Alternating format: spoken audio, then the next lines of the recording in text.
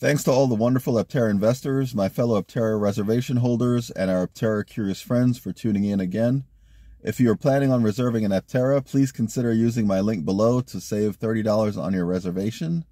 In this video, I'm going to recap the 26th week of Aptera's Accelerator Program. My numbers are based on the July 29th, 7:15 a.m. update.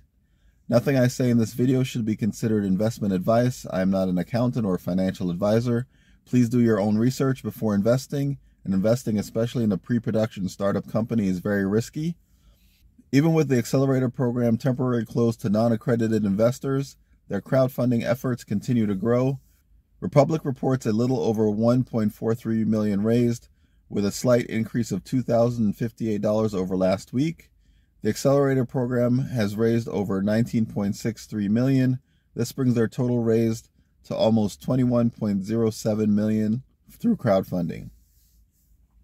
This means week 26 saw an increase of investment of just under $106,000.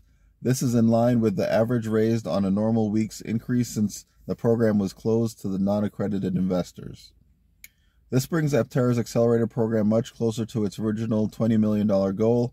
With almost $365,000 to go, we could see them break $20 million in 3 weeks, even without reopening the program fully. This pie chart shows the cumulative amount raised by each week's group of investors. There has been an update to week 25 so that it's no longer the only week with no new investors by adding one investor. Breaking out the changes each week into a spreadsheet shows that the investments were decently spread out. Week 24 only had an increase of $50, which is the lowest I can remember and is probably just a correction. Week 26 saw the majority of the increase with over $63,000 raised. Week 7 also saw a decent increase of over $25,000. Week 26 saw 4 days of investment. It was also the tightest range of investments I have seen so far, with only $115.50 separating the highest and lowest amounts. Week 26 only added a total of 7 new investors, which is on the low end, but that is to be expected as people are probably anticipating the reopening of the program now that the Delta vehicle is back in the US, and Aptera plans on showing off the vehicle at a few events in the next few weeks. This means week 26 brings the total number of investors to 1,349. Aptera added 7 prior investors to the program, bringing their total to 768, and no new investors. The percentage raised by new investors stayed at 45% of the total invested. The total raised from new investors stayed at $8.78 million. All of the investments were added by prior investors, bringing their investments up to $10.86 million.